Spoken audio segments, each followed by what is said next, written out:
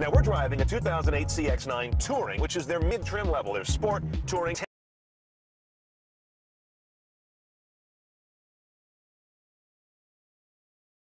Nintendo Game Boy option. So there's a dock for a Game Boy Advance, wireless headphones, a wireless game controlling on,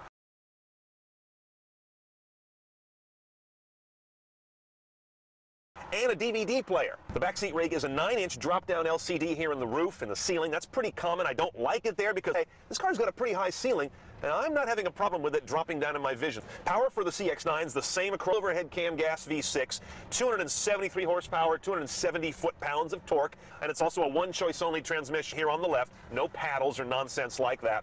Oh, check it out. Bargain of the week from your Mazda dealer. They have a cost $200.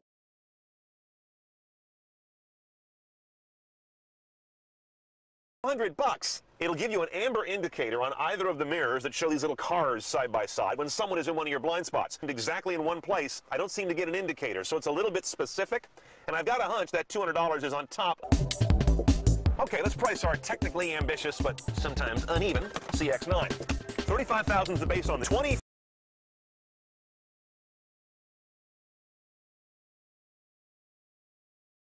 $500 for the Bose audio system with the rear seat entertainment. $1,700 if you just want Bose and no rear seat.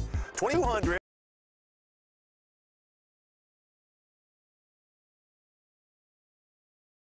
for blind spot monitoring, but that's got to be in conjunction with some other package. And the crazy one, the Game Boy dock technology, $1,400 more. Navigation is optional.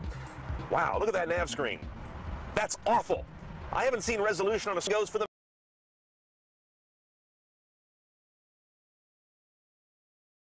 menus. What's wrong with the fonts? Are they growing a beard? Yeah, sure, I can see what I'm doing, but if this is from the tech, ergonomically, there are some good and some bad things going on here. They've got a display control, which is kind of cute. Lets you select, I think it's 3 different angles, no matter what. Ironically, I find that in the standard flat position, it's really good on glare, so they probably didn't need to include that feature, but it's a crowd pleaser. 6-disc CD changer. You can see you get to a load menu here, you select a slot, you're still wondering where the hell's the slot. And then when you hit load,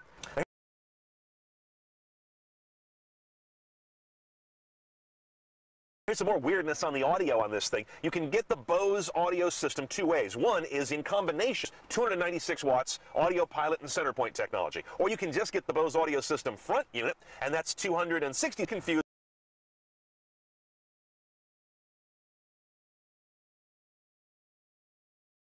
And they do some bundling there where you can't just get the RSC plain and simple by itself. Okay, here's a real